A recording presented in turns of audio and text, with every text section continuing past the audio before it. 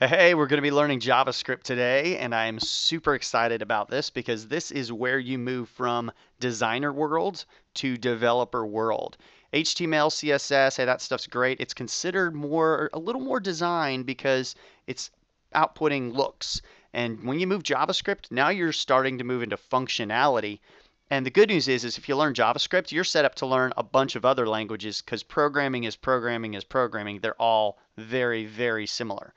So what we're going to do is go ahead and open up Google Chrome and hit View Developer JavaScript Console. Or if you're on the Mac, Apple Alt J or Command Alt J. So I can hit Command Alt J and toggle this thing open closed. Chrome, you can do JavaScript two ways. You can do it in your HTML code, like in your text editor, or to learn it and to do a lot of things, you can do it straight in the browser. This is the easiest way to learn, so this is what we're going to do because basically we're typing real time into JavaScript and it's going to real time give us what we're doing. So for instance, I can go alert, open up a colon, and then go in quotes, hi there, close out the colon, and hit semicolon, or not colon, these are whatever they're called, brackets, braces. So there you go, alert, hi there, and look, we created an alert and it says, hi there. So that's great. There you go, you're a programmer. I can also go alerts. You can do two commands on one line. As long as there's a semicolon there, it's going to know that you're done with a command and it's going to look for the next thing as a new command. So that's one of the important things with semicolons. Hi there. I say, okay. Hi again. See, programming's not that terrifying, people. It's not this actual other language. People call them languages, but the languages are in English. It's more or less just a list of commands. So another thing you can do is console. We're in the console right now, so I can do console.log. Hi there. Oh, and then it spits out hi there. And so now I can go console.log hi there, alert. Hi there. So now it's going to log hi there, and then it's immediately going to alert hi there. So there you go. So that's kind of your basics. I'm running commands, and I'm putting in the commands they're called arguments. I'm basically telling the command alert whatever I give you as an argument. So in this case, I'm telling it to alert a text string of hi there.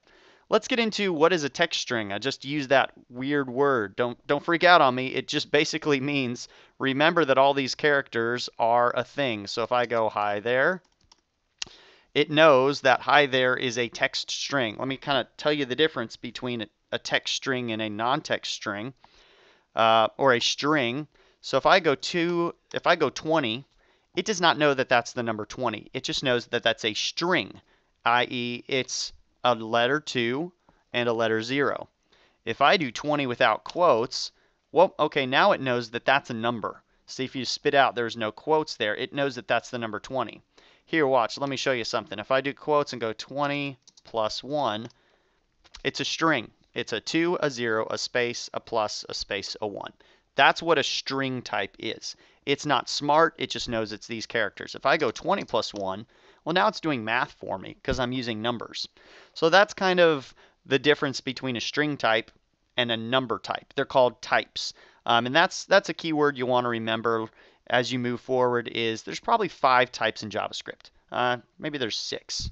There's basically just a few types, not an endless amount of types. String and number are things you'll have in any programming language, and across most languages, these are going to be the same. So let's get into how we actually do programming. And then once we kind of get comfortable with the basics of programming, the next video I'll show you how to actually do some stuff on your web page with it. But first, we got to get a little bit more comfortable with JavaScript as a language. So I'm going to clear this out. I'm going to introduce the concept of variables. A variable, it's just a lot easier to think of it as a container. Tell you what, I won't even explain it. I'll just show you how it works. It'll make sense. Var name, so I'm making a variable called name equals will. There we go. So now I basically said, hey, name equals will. So anytime I hit name, it goes, will. So if I go alert name without quotes, I'm not giving it a string now. I'm giving it a variable, which is already defined. My name is Will. So if I hit alert, it says Will. Let's do that again. I'm going, let's call this one message equals hello there.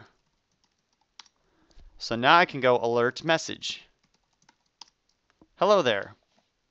If I go alert message in quotes, then it says message because I gave it a string. I didn't give it a variable.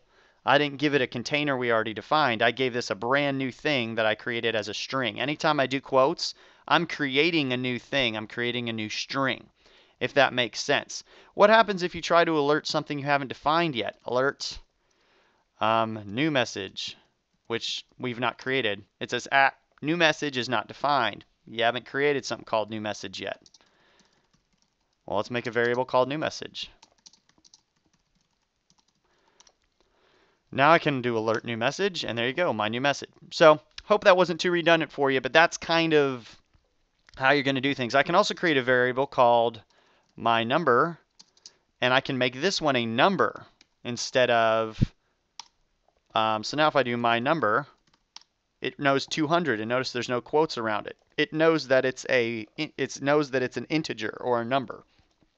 So what I can do is var my age equals 33. Shh, don't tell anyone. So now I can go my age plus 20. If I spelled my age correctly, it knows that in 20 years I'll be 53. So you can do math with variables. As far as JavaScript is concerned, there is no difference between saying my age equals 20 and going 33 plus 20. It's like, well, let's just look up what my age is. Okay, my age is exactly the same as 33. So what variables do is they give you the ability to store information and pull it back up at a later time. This is very, very useful. It's basically the core of programming. You're saving information, you're looking it up at another time. So let's get into an if-else statement. If you're not in too far over your head, if not, just watch the video over again. It'll make sense pretty quickly for you. We can do this. Let me define age equals 33 again. I don't know why I did triple equals. So age is 33. And I'm going to go if, and then I'm going to do brackets again. Age is less than, remember from your math school, greater than less than symbols? Yep. So age is on the littler side of the arrow. So if age is less than 35, and then I'm going to do these guys. And then for this, you're going to have to hold shift and hit enter, because if you hit enter, it's going to execute the command. So I hit shift and hit enter. I'm going to go, you're still young. And then I'm going to hit shift and enter again, and I'm going to close out that bracket. So let's look at what I did. I said, we're going to do a check here. If, and then whatever is in here equals true, then it's going to go execute whatever's between these braces, which in this case is just a single alert.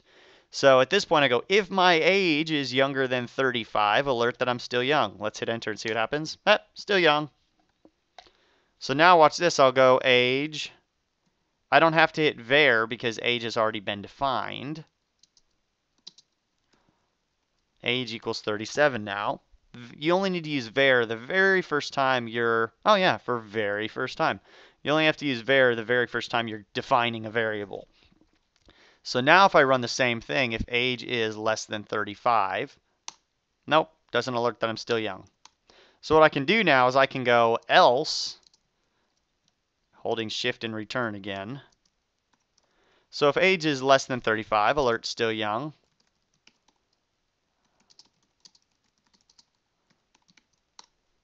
Oh man, getting old. So now it's going to check it out. If you're younger than 35, or if this number is less than 35, alert that you're young. Else, alert getting old. And this is called an if statement, and then it's an if-else statement.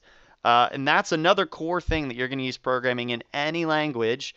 It's just for checking stuff out. Say you've downloaded the user from Twitter, and you want to see if they have tweets.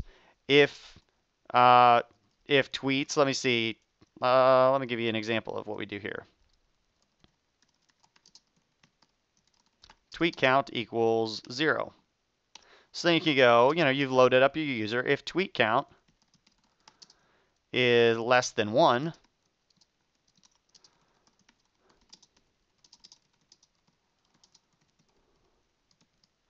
you need to make some tweets. And so it's going to alert that to the user, or it's going to spit out a message on the page. It's going to do something that's a lot prettier than this ugly generic alert. So that's kind of the concept of how you use JavaScript in programming. You can also say if there's more than 5 tweets, then you only show 5. If you know, you can. This is basically where you get some of those programming basics in there. Let's do one more thing, and then we'll move on to in the next video where we actually do some cool, fun stuff on our page. If you're not freaking out so far, we did a string type, we did a number type, we did if else. Let's do some arrays. So arrays are the third type we're going to learn in JavaScript. Clear that again. My list. An array is basically a list of things, and an array is done with brackets. So whenever you do brackets like that, it creates something of an array type. And what you do is you just give it a bunch of values. I'll just do a grocery list here. So eggs, and I'm doing each one in quotes. And you'll notice you can use single quotes or double quotes. It's kind of interchangeable with JavaScript. Eggs, milk, fruit. So now, if I go my list, I've got a list of 3 items, eggs, milk, fruit. And so that's what an array is. An array stores a list of items for you. Usually if you were to download a friends list from, you know, Twitter or whatever, you would get an array of all of your friends. So that's kind of what arrays are for. They're kind of like a UL-LI thing. You know, a UL is a list of items, and this is kind of the JavaScript equivalent of a UL. It's a list of things. So you can go my list 0, and that's going to get the 0 entry, which is eggs. A lot of people, that kind of is weird to them. Index number 0. I thought that was the first item. That should be 1. Yeah, well, for whatever reason, programming languages usually use it's called a 0 index. This is 0, this is 1, this is 2. So I can go my list 0 equals, and I can change this to a different string. I can call it now veggies. So now if I go my list, you'll notice they work just like variables. It's basically just a group of variables, except for each one doesn't have a name. They have an index now. So I can go my list to 1 equals, we'll do 1 eggs. And I go my list. So now we go veggies, eggs, fruit. So you notice we're just kind of changing this thing. I can also go my list 3, which there is no 3, equals, I don't know, we'll add friends to the list. Hit my list. Now we have 4 things in here. And you can also at any point in time go mylist.length. And see, yep, we got 4 items in there. So we have 4 items, items 0, 1, 2, and 3, which is a little confusing to people, but now that you know it, you know it. And that's pretty much how you'll use arrays. And if you're, yeah, and that's pretty much it. We'll go ahead and end this video for now. In the next video, I want to get you into something that's usable, that's fun right away. So we're going to skip JavaScript Knowledge 2.0, and we're just going to go straight into using jQuery to do fun stuff. Hope you enjoyed this lesson.